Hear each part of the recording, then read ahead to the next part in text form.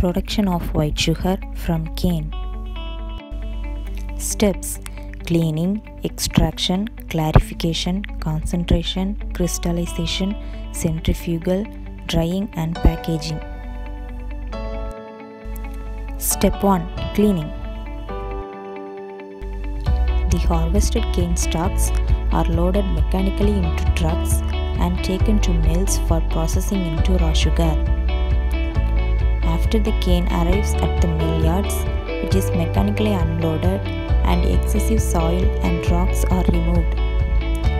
The cane is cleaned by flooding the carrier with warm water. At this point, the cane is clean and ready to be milled.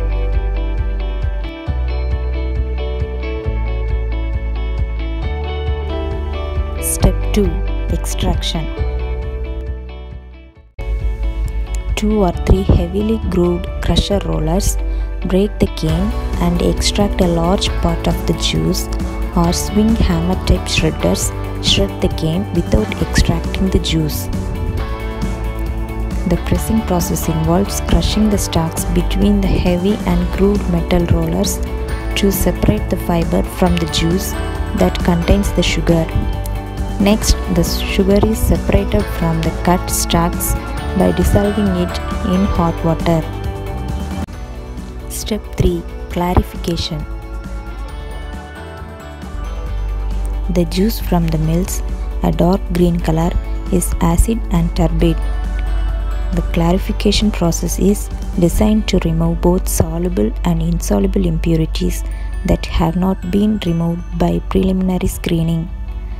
The process employs lime and heat as the clarifying agents. Milk of lime neutralizes the natural acidity of the juice, forming insoluble lime salts.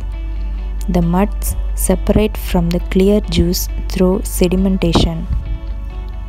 The non-sugar impurities are removed by continuous filtration. The final clarified juice contains about 85% water and has the same composition as the raw extracted juice except for the removed impurities. Step 4. Concentration.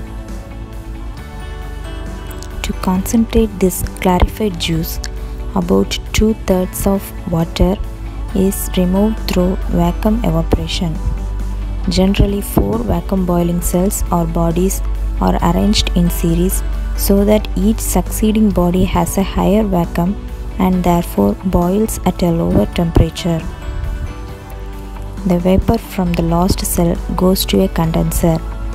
The syrup leaves the lost body continuously with about 65% solids and 35% water.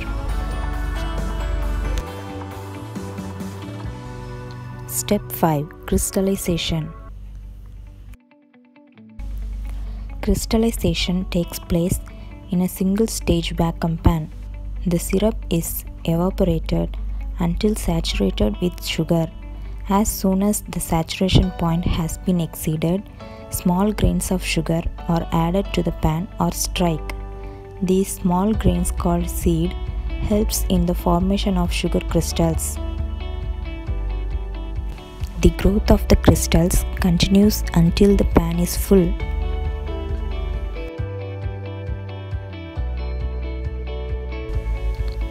Step 6. Centrifugal.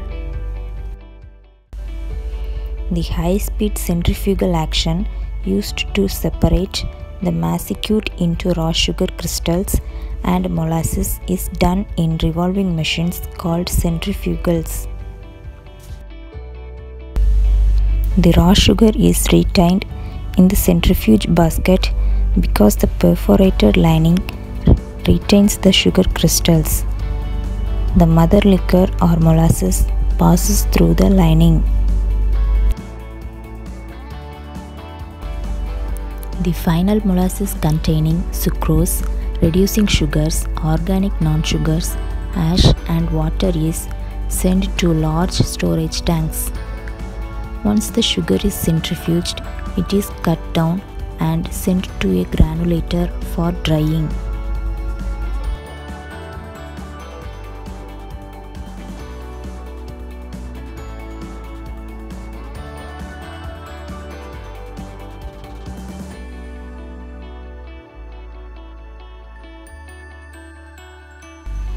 Step 7.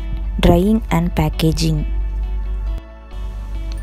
Damp sugar crystals are dried by being tumbled through heated air in a granulator. The dry sugar crystals are then sorted by size through vibrating screens and placed into storage bins. Sugar is then sent to be packed in the familiar packaging we see in grocery stores, in bulk packaging, or in liquid form for industrial use.